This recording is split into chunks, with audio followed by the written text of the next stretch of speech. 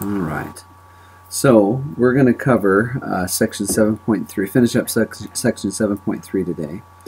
We're going to take a look at a pretty important theorem and then do an example of how to compute a generalized eigenspace.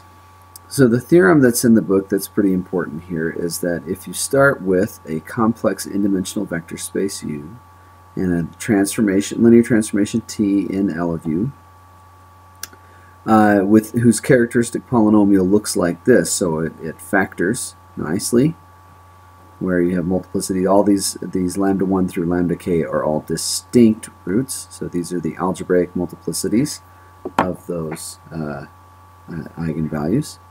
Then it turns out that U can be decomposed as a direct sum of the null spaces of t minus lambda I times I, corresponding to each of these guys, but it's raised to that multiplicity there. Okay, so that's pretty interesting. You can decouple it. These guys are each invariant under t. And t minus lambda I, this is the important part, is nilpotent over this subspace. So if you restrict to just that VI subspace, you get all those cool nilpotent properties we mentioned the other day.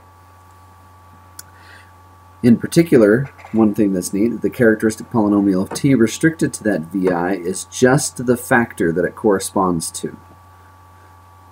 Okay?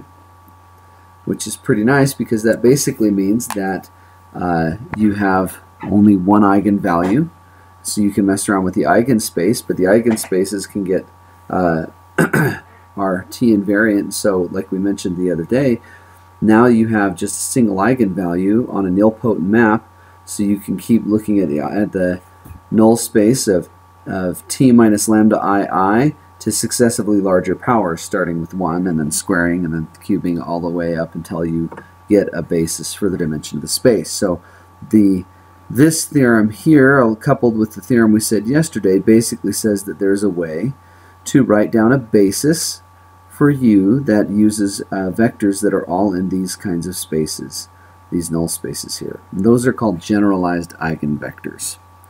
Also note the dimension of the VI ends up being that. So this again is a situation where the generalized eigenspace VI has the geometric multiplicity always equal to the algebraic multiplicity. So that's pretty nice. This is all over C. So now let's talk about how to compute chains of generalized eigenvectors. So if you start with the matrix A, a complex matrix A, a square matrix, and you have a lambda as an eigenvalue of multiplicity m, then the first thing you do is you compute a basis for the null space of A minus lambda I. Say it's this, V1 through Vk. Then you compute a basis, like kind of like we did the other day, of the null space of A minus lambda I squared, which will include these vectors up here, plus a few more. The difference in the dimension between those two, boy, I didn't finish that sentence. The difference in the dimension between these two tells you how many different cycles you're going to have besides the sort of just one cycles that we mentioned before. So we're going to redefine V1 through VL as follows. We want to find we want these vectors here to be compatible with the chains here. So since each one of these W1s correspond to a chain, let's redefine these guys 1 through L to be the next thing in the chain here. So we get A minus lambda I times Wj. This guy right here is going to have to be in the null space of A minus lambda I, because if you hit Wj with 2 with an A minus lambda I and then hit it again, it'll be toast. So these guys are definitely in there. So let's redefine V1 through VL as these guys, and then whatever's left over, let's just relabel them so that they still span this. So it doesn't matter what I pick at that point. So that's how you handle getting a nice easy chain to start with.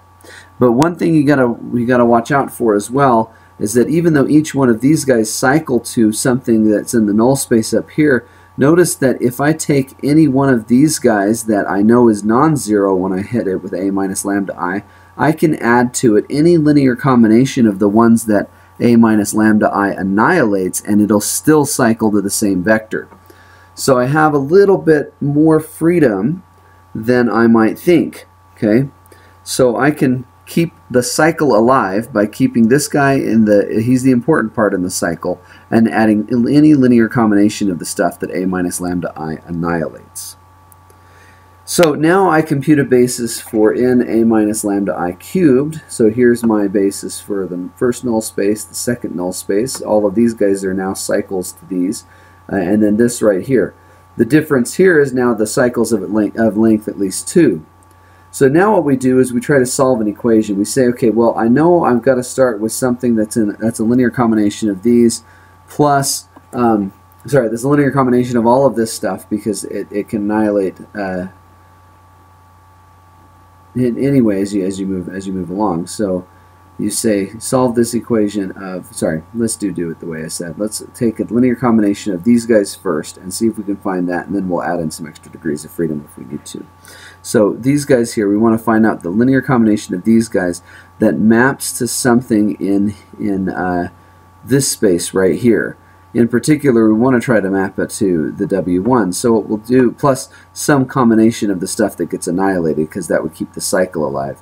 So we say what in the span of these guys, okay, maps via a minus lambda I to one of the wj's plus some linear combination of the stuff that's in the null space, because that's going to get killed when you try to go down one more level, and so the cycle will stay alive. And then you redefine uj to be that sum there, and wj to be the sum here that you found in order to keep the cycle alive. Now it's set up that a minus lambda I of uj will produce wj, and a minus lambda I on wj will produce the original a minus lambda I on wj, and these guys will all be toast. So you end up getting a chain that goes from a vector in here to a vector in here to a vector in here. And then you just keep repeating and doing the exact same thing until you have a basis with the same amount of vectors as the algebraic multiplicity. Alright, so that's pretty much the basic gist, although there's a lot of writing here, so it's probably easier to do an example. So let's pull up Maple and take a look at an example here. Let me suppress all the, if I can find it, let's suppress all the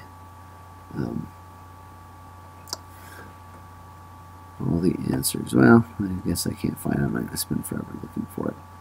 There's a way to suppress all the answers, but I can't remember what I did to do that before. But anyway, let's take a look. So here we got a matrix A. Okay, this guy right here. We're going to pull up the linear algebra package so that we have some linear algebra tools. And if we factor the characteristic polynomial in this matrix here, in fact, if you want, why don't you could pause it now and try to give this a try. So let's maybe zoom in a little bit here so you can see it better. Okay, so here's the matrix we're going to try to use. If you want to write it down right now, you can try working this stuff out on your own. But we're going to pull up some linear algebra information and then compute its characteristic polynomial, which looks like this. Notice that I've got a lambda minus 3 with a high algebraic multiplicity. Because the lambda plus 2 only has a multiplicity of 1, you know this only has one vector and it's one dimension worth of vectors in its eigenspace, and it's not very interesting. This guy, however, has at least four dimensions of a generalized eigenspace. We don't know how much of it is diagonalizable or not, but let's see if we can keep going. So,